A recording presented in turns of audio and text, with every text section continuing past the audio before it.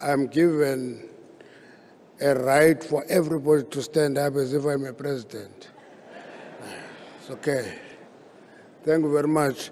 Program Director, organizers of the 2023 Investing in Africa Mining Indaba, the two presidents will be here, not here today, and honorable ministers present here today. Deputy Minister Dr. Nobu Hlengabane and other deputy ministers present here, captains of the industries, members of the investment communities, members of and leaders of organized labor, civil society and communities, members of the diplomatic corps, distinguished guests, members of the media. Let me take this opportunity to welcome you to South Africa, a mining destination of choice with a history of mining spanning 150 years. This country has been mining for more than 150 years. This is an industry which has over the years been the backbone of South African economy and continues to be a flywheel of our economy. Now, I'm welcoming you here in addition to the welcome by the acting mayor of Cape. Now, I'm welcoming you to South Africa. Now, the year 2022 has been a difficult year for the world and Africa in particular. It is a year in which international and domestic factors negatively affected mining production and mineral sales.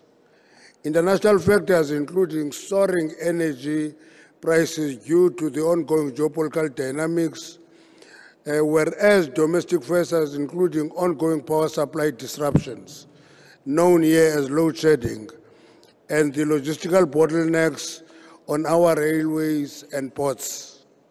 These are the issues that we are inviting ideas to help us overcome. So we're not giving you problems, we're throwing what our vulnerabilities are and invite your ideas to help us overcome these problems. The soaring global energy prices negatively impacted on industry operational costs. For instance, the price of crude oil averaged $100 per barrel in 2022, and as a result, mining companies had to pay exorbitant prices for fuel and electricity. Now, when that happens, we blame one another. Who is responsible for this? The reality of the matter is that geopolitics impact on all of us. Whether the conflict is in Ukraine, the impact is here. South Africa experienced more power supply disruption in 2022. This led to the decline in mining production across commodities. It is estimated that load shedding costed the economy about 1 billion a day. 1 billion rand a day. In November 2022, mining production contracted by about 9%, making it a serious negative impact in the production of mining. But as I said, that decline is manifesting itself in many ways. You find mines producing and keep stockpiles because those stockpiles can't be moved to the port. And those are the issues that we must confront and we must challenge. And investors, as they come here, must appreciate that we have these challenges and want to overcome them.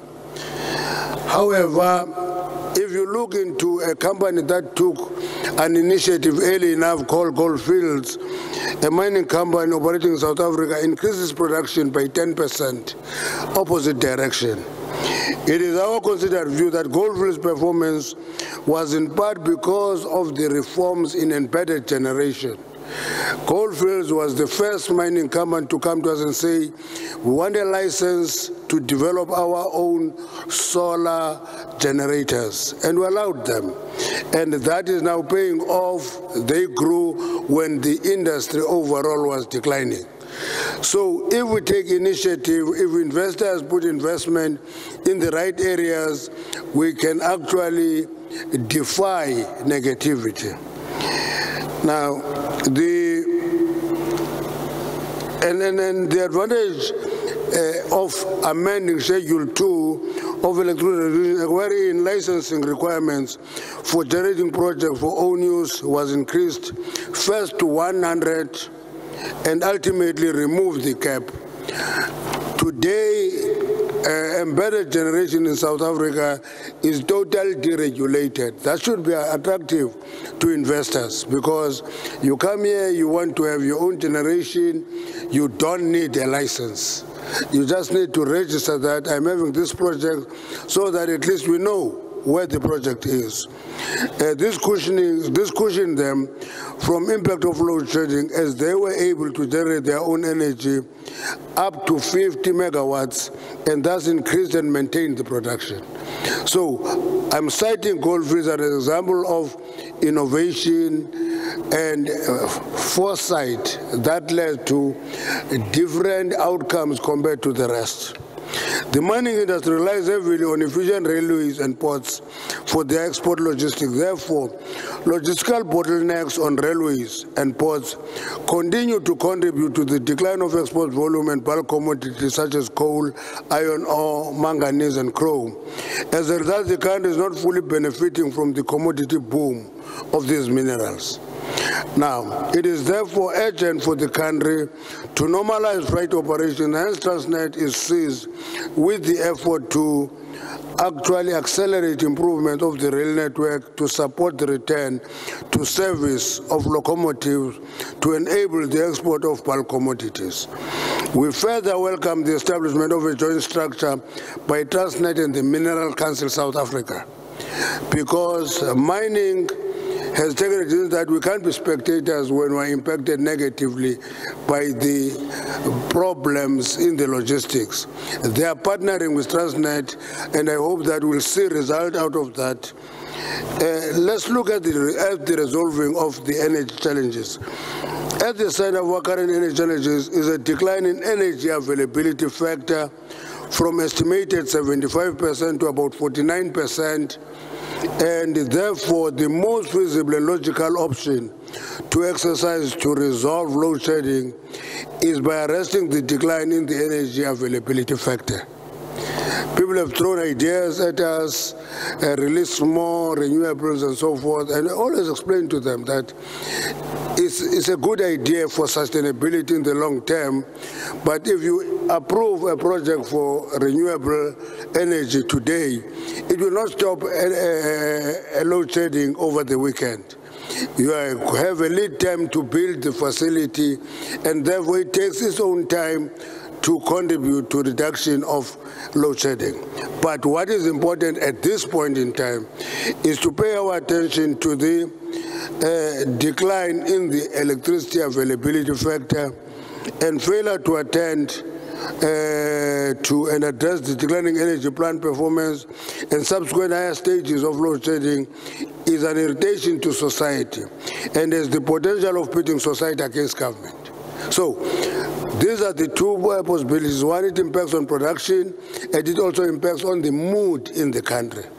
That's why, as a Department of Mineral Resources and Energy, we've put 4 points that we think need attention if we are going to overcome load shedding within the next 12 months. The first one is improving electricity availability factor through a focused funded planned maintenance and existing power stations, procurement of emergency and short-term power from existing facilities and other private power plants, and purchase additional electricity from neighboring countries, which can be unblocked in the short-medium term. If neighboring countries offer surplus energy, we must access it. And lastly is to improve the skills capacity at Eskom. This proposal has been put forward for resolving load shedding in the next 12 months, and this will give us space to work on long-term energy security for the country. So that is our proposal, and we're hoping that when you come and invest us, you're going to assist us implement these measures and improve the availability of energy. Let me go to exploration. Mining starts with exploration. because exploration is about finding the quality and quantity of minerals in whatever area. South Africa has renewed its frontier status as exploration destination. Our country's exploration landscape is increasingly becoming more fertile for discovery of world-class deposits of minerals of the future, such as lithium. We've discovered lithium. Rare earth minerals, we've discovered rare earth minerals, copper, nickel, as well, expansion of mineral systems of the manganese fields of high-grade quality. So those are opportunities for investment. You come to South Africa, you will find those minerals. So we're inviting investors to come and invest, and these minerals provide a solid base for industries of the future, as well as the balanced energy security sought by the country, the region, and the world. This is a direct result of our deliberate investment in geomapping through the Council for Geoscience, whose coverage of onshore mapping has systematically expanded to 11.6% from below 5% when the program started a handful of years ago. This information is available in the Geoscience portal launched in 2022, Mining Indaba. So please access that so that we'll know exactly what mineral is located at. And I can add that we've given Geoscience a right to drill as well. And when we're discussing this, people ask us, why do you allow Geoscience Council to drill? We said drill so that when an investor comes, you can say to the investor, we have this mineral, this is the quality, this is the quantity, is in area X. And take the investor to area with definite knowledge of what is available, what can you access, and that's it. In our pursuit for to unleash junior mining and emergence of new mines in South Africa, we've partnered with Industrial Development Corporation to create a 500 million rand exploration fund. That is targeting emerging companies, because if we grow the emerging sector and the junior mining, we know that it will add a lot of value to mining, and therefore junior miners across the world, you are invited to come and invest in South Africa. The fund will be supported by geological information to de-risk the exploration activity and increase the chances of success. The initial phase of the implementation of this fund is deliberately kept small to prove the value of geological information, to accelerate the advancement along the exploration value chain trajectory, and to pre-feasibility stage. As part of our regional and international economic policy predisposition, we recognize partnerships in geoscience as one of our key efficient instruments to this effect. In this regard, we have not only assigned CGS as a permanent secretariat of the Organization of African Geological Surveys, but have enabled the cooperation of this institution with our counterparts in the continent and in the Middle East and the world. To date, CGS has active and emerging partnerships in South Sudan, in Senegal, in the Ivory Coast, in Niger, in Central African Republic, in Nigeria, and Saudi Arabia.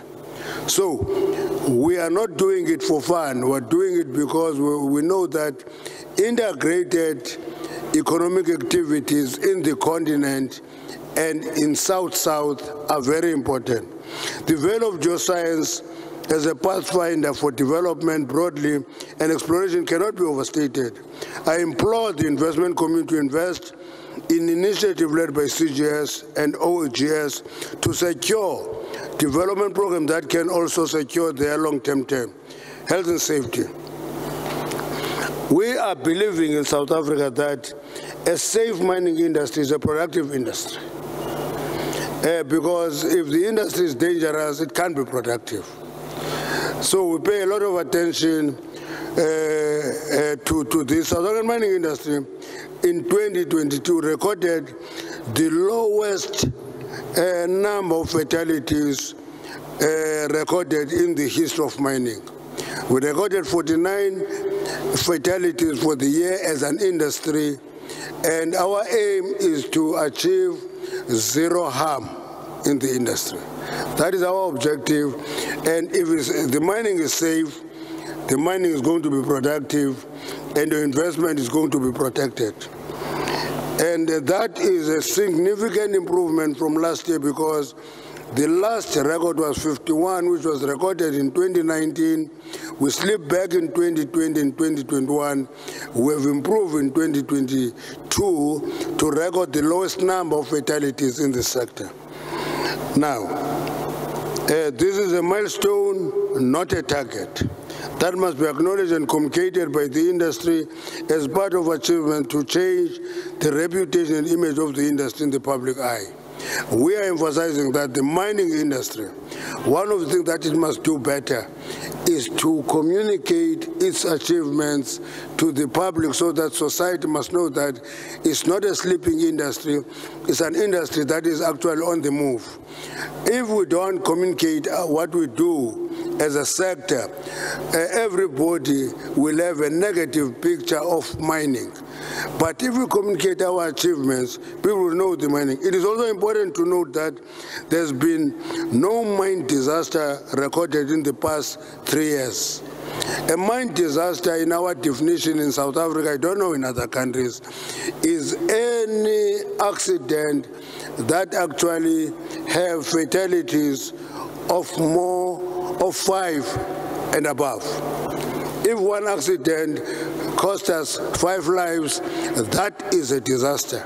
So we have not recorded a disaster in the last 3 years, and this is a result of concerted effort of partnership.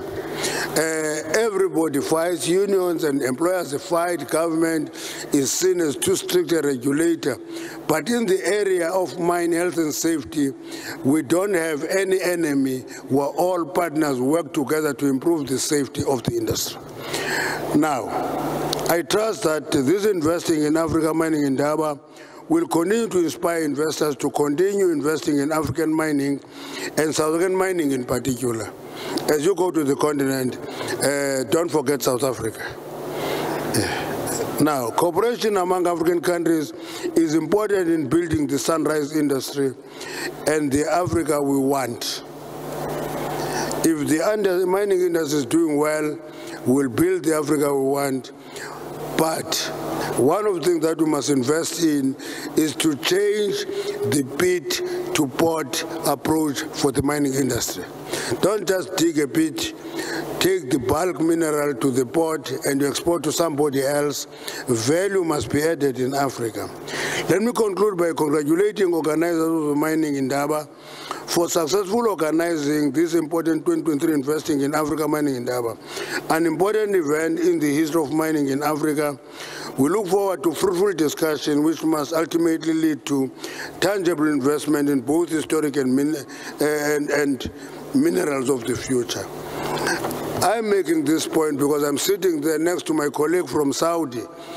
They have started a future mining forum, which aim is to link Africa, the Middle East and Central Asia. So what we do here can connect in what they are doing, and we have a responsibility to talk to one another to actually have a bigger impact in society. Thank you very much. Can I go?